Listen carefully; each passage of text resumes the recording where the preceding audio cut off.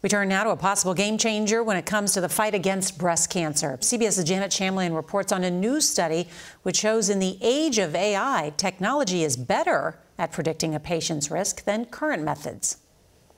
It's cutting-edge research. Artificial intelligence is significantly better at predicting a patient's cancer risk, according to a new study out today. The role of AI in predicting breast cancer risk is definitely in our future. Dr. Norah is a breast oncologist with Houston Methodist. Assessing a person's risk, the AI can do it probably a lot cheaper and faster as well.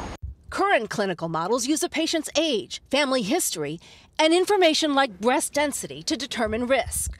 Artificial intelligence is able to get biomarkers, more information from the mammogram, helping doctors make personalized recommendations. The Kaiser Permanente research analyzed the mammograms of more than 18,000 women. AI took just seconds to determine their 5-year breast cancer risk, and it was up to 25% more accurate when combined with personal history. The American Cancer Society reports this year alone, doctors will diagnose almost 300,000 cases of breast cancer. More than 43,000 U.S. women will die of the disease. The rate of breast cancer in women ages 25 to 39 has increased 32% since 2009.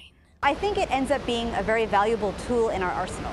Dr. Norah says younger women could benefit from this technology, a predictor of when they should get screened, which could save lives.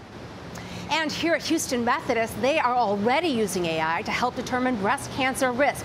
While it's not widespread, its use is growing, and the technology could be especially helpful in areas that lack advanced medical resources. Norah?